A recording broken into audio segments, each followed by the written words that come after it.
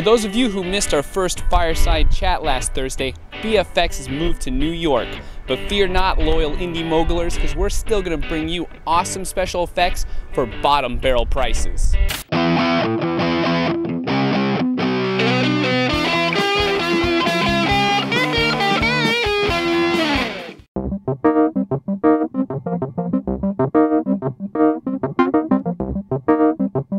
This week's project has been heavily requested on our website. CTV Films, Funk Bass Addiction, Nasher, Ron Town Inc., Super Cameraman, Cannibal Clown, Pinstripe 01, Daryl, Spencer, Naveed, Gwiz, Movie Man Sam 89, and Dizzy Duckman have all requested a durable, cheap test dummy that they can throw off buildings, run over, and generally abuse.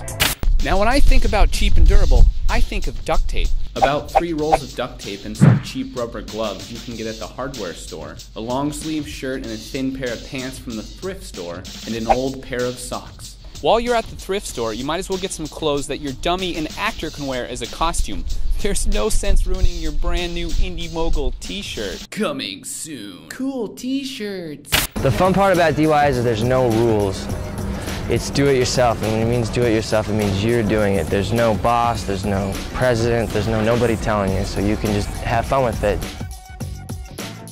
It's a process, and when it's done, it's well worth it.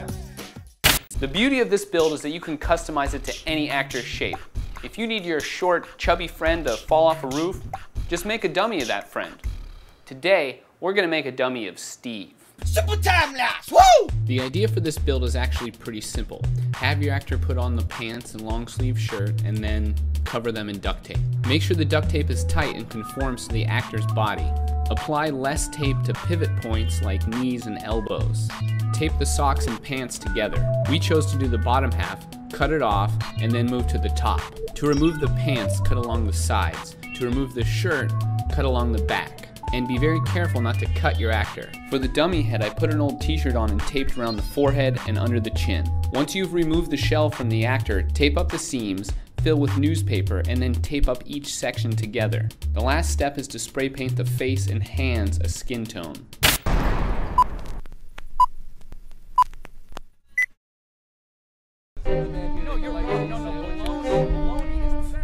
Backyard effects sucks. You're like, oh, look at me, I can make a giant sandwich. Who the hell is ever gonna use a gigantic sandwich?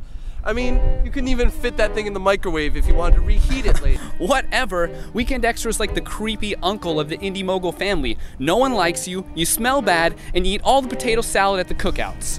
That's it, man. You know I have a problem with potato salad, and I hate it when you bring it up.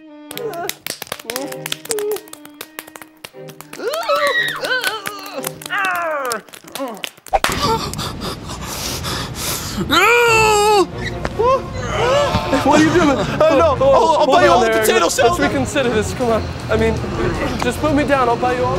Oh my God, I can't believe you just threw me off the roof. I know, it's crazy. I'm starting to regret my decision. Oh, that's great. You're reconsidering and I'm falling to my death. I said regret, not reconsider. Oh my God. Are you okay? Hey Eric, thank God we live on the moon, right?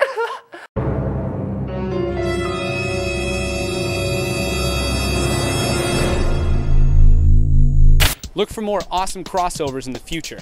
And remember to check out the new Fireside Chats every Thursday. BFX every Monday. Weekend Extra every Friday.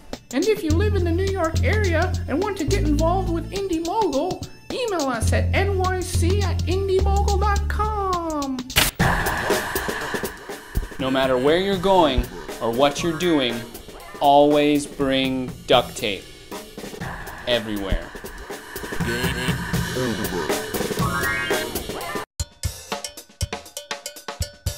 Hi, Indie Mogul. This is Steve from Magic Steve Diablo Joe Productions, and a failed special effects attempt that I tried once was using stop motion to make it look like I was flying, and I would stand in the spot off to the side, jump in the air, and then move over an inch, and jump again, and move over an inch, and jump again, and so on until we had a couple minutes of footage like that. And it turned out like complete bitter crap.